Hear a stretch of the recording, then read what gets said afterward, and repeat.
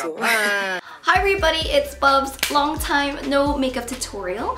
Today I'm going to be sharing this look that I've been wearing pretty often and some of you guys have been requesting for a tutorial. I would describe this makeup would definitely be a warm, glowy look. The great thing about this eye look is that it flatters most different eye shapes, especially if you have hooded eyes like myself. Pretty amateur, it's very easy, but looks so beautiful. Because the eyeshadows are matte and blown out, it doesn't look overly heavy. So without further ado, I'm gonna let you guys go straight to the tutorial and I hope you guys enjoy. Don't mind me, I'm still in my PJs. Hello weekend, doesn't matter.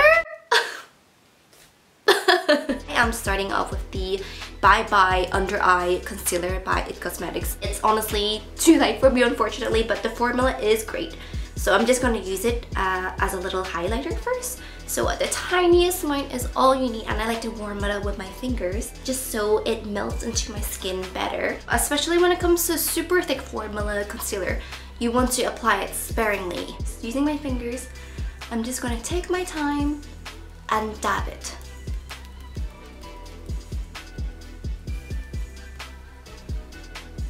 I've just applied the tiniest amount and it's just removed most of my dark circles. But right on top of it, I'm going to be using one of my favorite concealers. This is an oldie but goodie, and this is the SAEM dual concealer, and I love it. Don't apply it too close to your actual eyes because you will get reverse dark circles. So I would say this is probably my favorite brush from Real Techniques. It's fantastic for blending out concealer in the under eye. And as you can see, when I'm using concealer brush, you can barely see the bristles move. Be gentle with your face. Dark circles, be gone. Foundation wise, I've really been enjoying the Wonder Beauty Powder Foundation. When it comes to powder foundation, I kind of wear in phases. I think especially because of the holidays, eating a lot of sweets and stuff, my skin has just been extra oily, as you can see. I prefer to use this with a slightly damp beauty blender. So I just like to start from the inner parts of my face, in small dabs, moving it outwards. As you can see, it's completely evened up my skin, and I've been applying in really thin layers. What I like about this foundation is that it's got great coverage, as you can see. I would recommend this if you've got normal to combo skin. I like to use a lot of different brow products, but lately I've gone back to my Benefit brow shaping kit. I think this is even the older packaging. What I really love is their brush. It's just the perfect angle. It's got the perfect stiffness to give amazing precision, so you guys will see. So I'm just going to start off with the brow wax. As you can see, I've truly hit pan. I like to start by sort of getting the shape that I want at the top and then at the bottom as well. And because I'm just using the brow wax, it's never going to look too heavy. And it's great for making hair-like lines as well. I highly recommend this brush. So you don't want the front of your brow to look too heavy because it's gonna end up looking harsh. So going back to my brow wax, my tinted brow wax, I can then work on the arch. I let it follow and sort of taper it a little bit higher. I just find it to be really flattering if you've got more of a round face. You just have to remember in general when it comes to your brows, you don't want the end of your brow to be lower than the front, because what happens is it's going to end up drooping your eyes. So now going to my powder, just take the tiniest amount. I'm going to go ahead and darken the edges so it looks more gradient. A little bit, the tiniest enough. And then using my spoolie, I'm going to brush it up.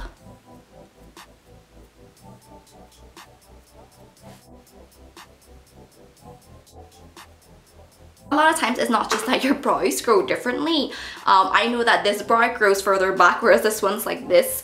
One brow is higher than the other, and it's all to do with the muscles and the bone structure of your face. That is all okay. Don't worry about your brows looking like twins. They're not supposed to, just as long as they look like sisters. So with my brows done, I'm gonna go straight to eyeshadow. And I have been enjoying the Anastasia Soft Glam palette a lot. It's actually been the only palette really I've been reaching out for. And for this, like, I don't even need to apply primer, although you can go ahead. I'm gonna start off with Dusty Rose, which is this lovely taupe color. Relaxing my eye. This is when I just apply the color on my lid.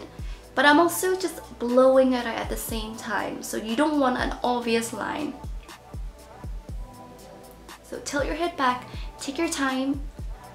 My bristles on my brush are barely moving and you can't see my skin being tugged.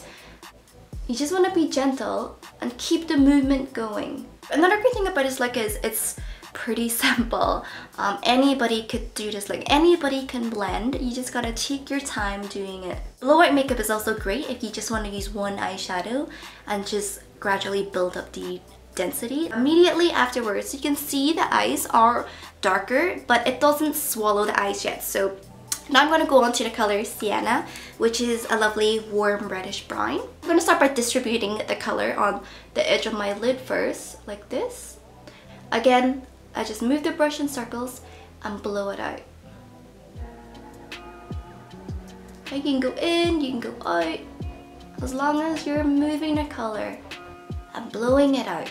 Now you can really see this is where it starts to open my eyes, especially if you got hooded eyes like myself where it's double eyelid and then you look straight and then like your eyelid disappears. It really helps to look straight in the mirror and know where to bring the color. Super easy.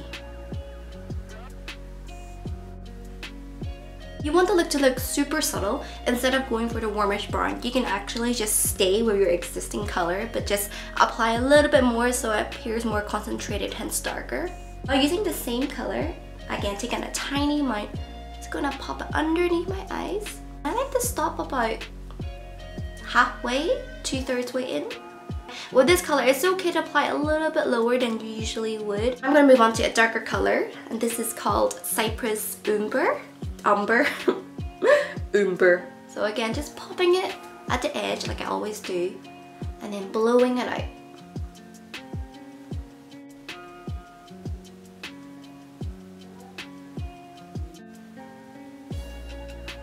At this point, it really depends how intense you want the eye to look. So I'm just gonna stop it right here, but you can feel free to layer on to a fourth color. It could be a dark plum or even possibly a black. Using the same color, Cypress Umber, I'm gonna pop it on my lower lash line.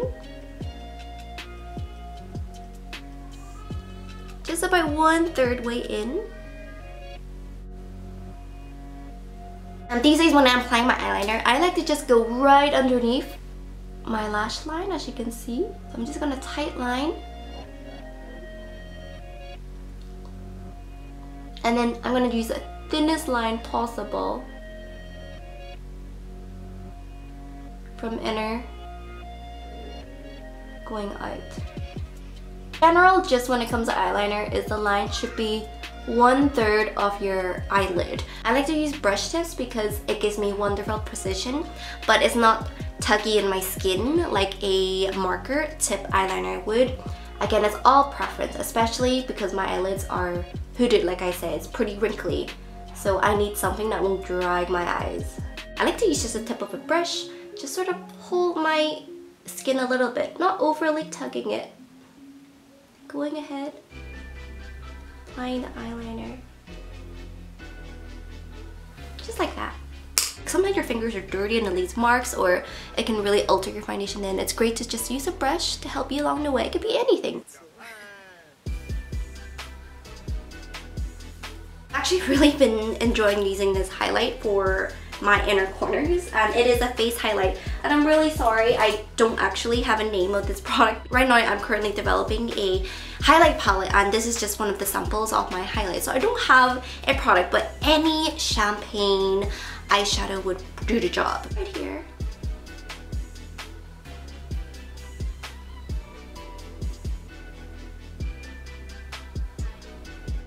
Corners. Since I really don't have anywhere to go to, I'm just gonna curl my lashes and apply mascara. I've recently discovered that the Benefit Good Proof Brow Pencil is great for contouring the nose, especially because when it comes to brow pencil, it's made to be blended out, right? So it's gonna blend well. It gives you good definition. It's easy to draw out the lines. This is when I use a shader brush. And I just blend away. As you can see, my nose is looking skinnier already, right? And it's not even completely blended. I like to keep it almost sort of like a triangular shape, as you can see. It's just so it looks more natural. This one is a number 3, by the way. It just works perfectly for my skin tone. And it helps us suck your nose so you can see the shadows.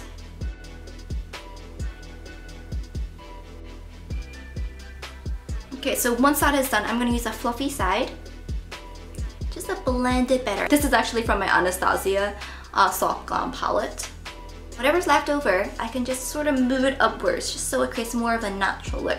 Especially in this part here, the color should be the lightest. My nose is so much smaller. I'm a different woman. You really want to make your nose appear extra small. You can actually just apply a tiny bit of concealer right next to the shadow, so it really contrasts.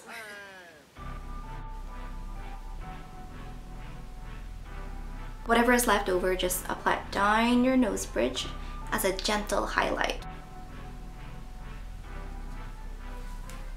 Amazing, right? For the lips, I'm going to be using PIXI Beauty. This is the Pastel Petal Matte Last Liquid Lip. I like this one. It's nude, but it's not too nudie. The shape of the applicator also makes it really easy to apply as well.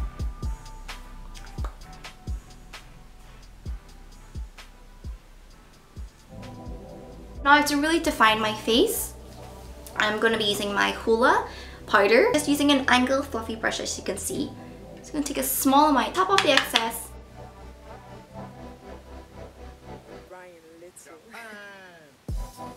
So you want to imagine an imaginary line from the top of my ear going to the corner of my lip. You see the line? This is what's going to really chisel and sharpen my face. So I'm applying it actually right on the cheekbone. And you want to stop around here, the corner of your eye. You don't want to extend it too far in. And this is actually going to act as a bronzer slash blush as well. It's going to give me the color that I want. Whatever's left over, I'm just going to warm up my forehead, my hairline.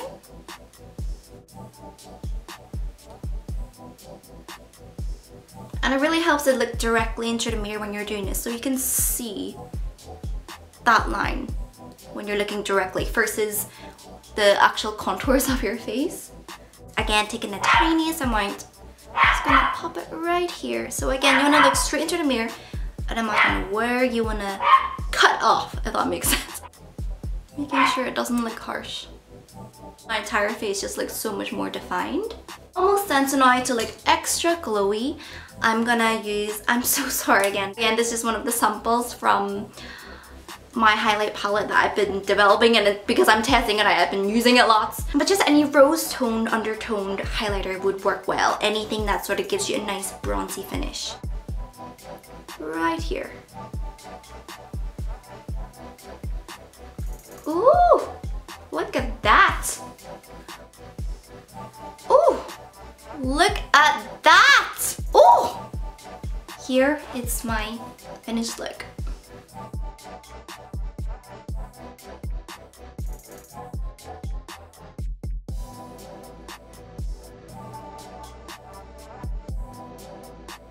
I hope you guys enjoyed this look. Let me know in the comments below if you have any requests, anything. I think I definitely need inspiration. I hope this year has been treating you well. Until next time, I shall see you soon.